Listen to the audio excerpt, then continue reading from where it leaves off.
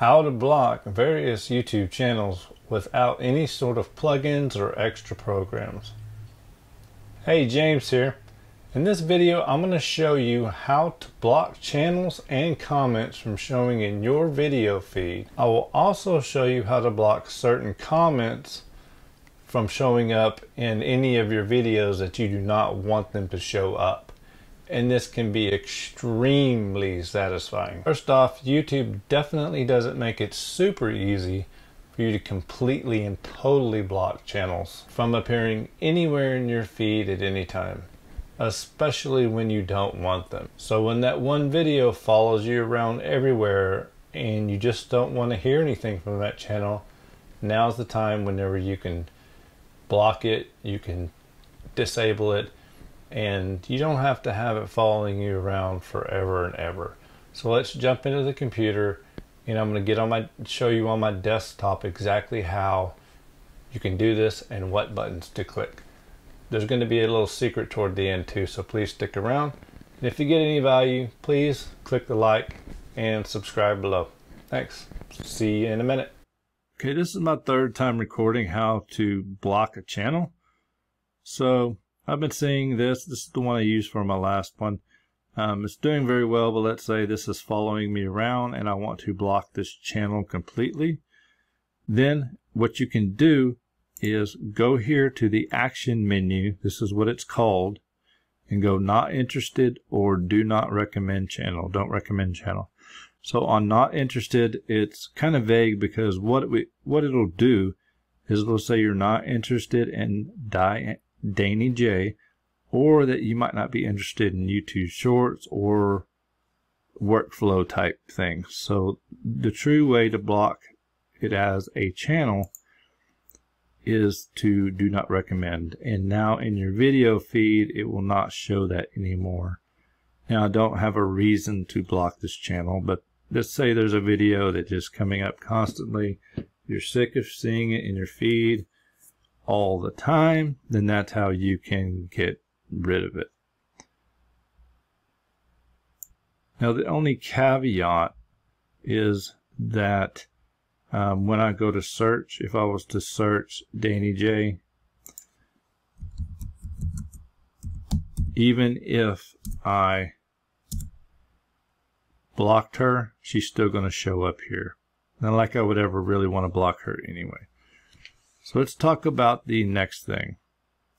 The other way to do it would be to come over to her main channel page, go to the About section right here, and then find this little flag, and then you can block user here, and that'll block them from being able to comment, being able to be seen in the newsfeed and everything. I always recommend using these type of things lightly. Reporting, user, profile art, channel art.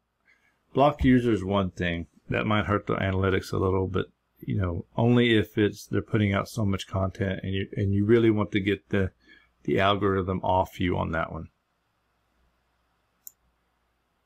Now let's focus on inside your own dashboard, and let's say you want to block a comment or delete it, block a user. This is how you're going to be able to do that. So this is like your little incarceration center for comments. So what you can do is go to this, what's it called? An action menu. Ever hear the three little dots, the hashtag looking thing? No, it's your action menu, but we'll say three little dots. You can delete it, remove it, report it if it's really, really bad, and hide user from channel. And what this does is it hides user from the channel. And all this can be done completely on mobile as well. So if you were to come over on mobile, now it doesn't want to, my mouse doesn't want to work.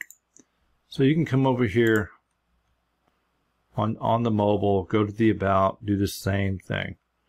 You can go to the main YouTube screen while you're on mobile, click the action menu, don't recommend channel, and it's the exact same thing.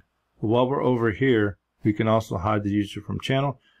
And the beauty about this is the user doesn't know that he's been sort of shadowy band. I don't like using that word, but it hides the user from the channel, and so the channel is only visible to that person. So it doesn't make them mad. They can still see their comment. So they think that they vented out their frustration or whatever, and you still technically get credit for the comment, I believe, the engagement. And you can also approve, auto approve from certain people. So another way to do it is on the video itself. If you're scrolling through your own video and you see one of these, then you can do the exact same thing. Now, while we're in here in the YouTube studio, this is where I'm at. It's the YouTube studio. Well, I guess it just took me out because I was already in it. Let's go to the YouTube studio, and we're going to go down to comments. That's where we were, is comments. We're going to go to settings. We're going to go to the community tab, and this is where you can see your hidden users to know how many that you've had to do that to, and you can also add them. So this is definitely your own little personal, confinement center to certain people, and also you can redirect and also have blocked words. So if there's a word that I didn't want to be seen ever in my comments, these would be blocked, and you can comma separate them.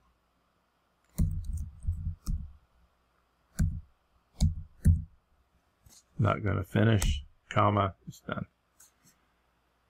Blockhead, a dunce too far. So we don't need to do that, but when you did it, you would just go down and you had one in there, hit save, and then those words are blocked. So there's that part. Hope that helps you out. Okay, so like I said, this is a pretty good way to get rid of all the channels that you don't want to see, the comments that you don't want to see at all, that you want blocked. And the best part is a lot of times they don't even know they're blocked. So they can still comment, they can still see their own comment, but they are not hindering you in any way. They're not influencing the audience in any kind of bad way.